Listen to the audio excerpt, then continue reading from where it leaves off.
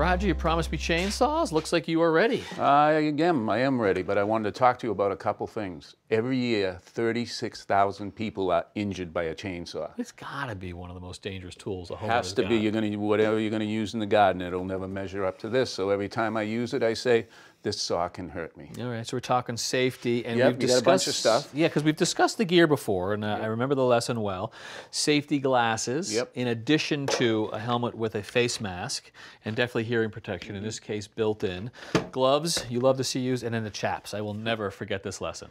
We took a pair of jeans and put it on the mannequin, took the saw, and it went right through, clean as a whistle. And in contrast, when we did the same thing with chaps, I mean, it literally shut the chainsaw down almost instantly. It cut through, but then it grabbed that, what was it, ballistic fiber? Ballistic fibers, and it stopped it. I have not used a chainsaw without chaps on since I saw that. I'm glad to hear it. All right, so that's the gear. What are we talking about today? We're going to talk about safety features on the saws themselves. Now, it doesn't matter whether it's a gas or an electric, they all have the same features. All right, so what onboard features are we looking at? Okay, what we're going to look at right here is called a chain brake. It follows Newton's third law of physics, that for every action, there is an equal and opposite reaction. Yep. If you hit the tip of a saw, it's going to kick back like that. Huh. And we want to stop that from hitting anyone. So that's interesting. So when it's forward like this, that's an operation mode. Yep. And you're saying that the kickback puts it into this brake mode? Right, so you just protected your arm and your forearm from getting cut. But what's actually going on when it goes into Take a look brake right mode? here, you'll see.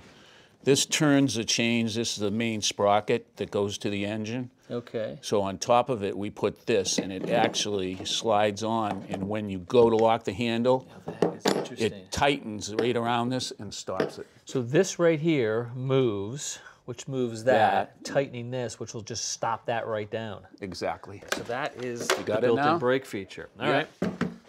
Now, the other thing we want to look at is down here. This is called a chain catch. Huh. If for some reason this chain was going around and derailed, it could come flying back. So this is designed to grab it before it comes back at you? Very simply, it gets wrapped on that and doesn't get back to you at all. I'd like to know that's there.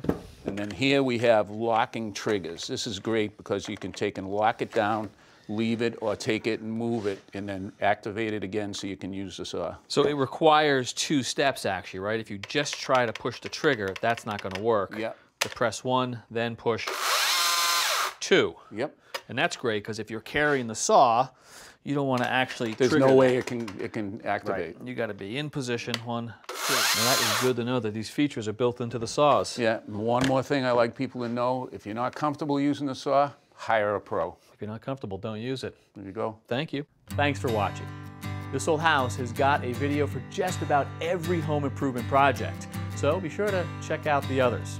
And if you like what you see, click on the subscribe button to make sure that you get our newest videos right in your feed.